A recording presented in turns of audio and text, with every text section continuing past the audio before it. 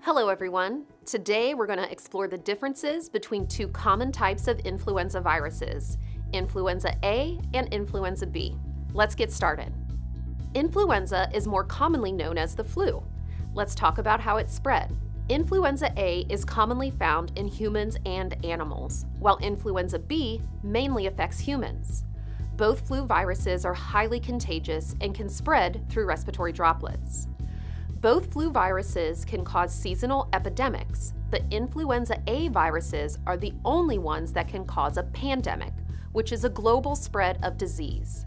That's because influenza A viruses can mutate or change more rapidly than influenza B viruses. Both strains can cause similar symptoms, including fever, cough, sore throat, body aches, and fatigue. However, influenza A often leads to more severe illness in adults and can result in complications, especially in people at greater risk of getting seriously sick. Most adults have built-up immunity against influenza B.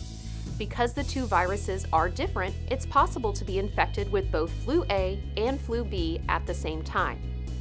It's important to note, though, that influenza B symptoms can be severe in children. Children under age 5 are at a higher risk of serious flu complications. Children under 2 are at the highest risk for serious complications. Vaccination is your best protection against both strains of the flu. All modern flu vaccines are quadrivalent, meaning they provide protection against 4 types of flu, 2 types of influenza A and 2 types of influenza B. It's important to get a flu shot every year because strains of the flu mutate over time. Getting a shot each year gives your body immunity to the latest strains of the influenza virus. Lastly, let's discuss treatment.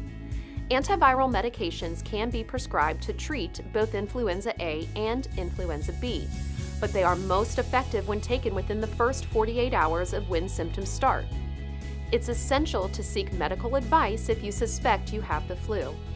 While flu A and flu B have different characteristics, spread patterns, and potential impacts, it's important to stay informed, practice good hygiene, and get vaccinated to protect yourself and those around you.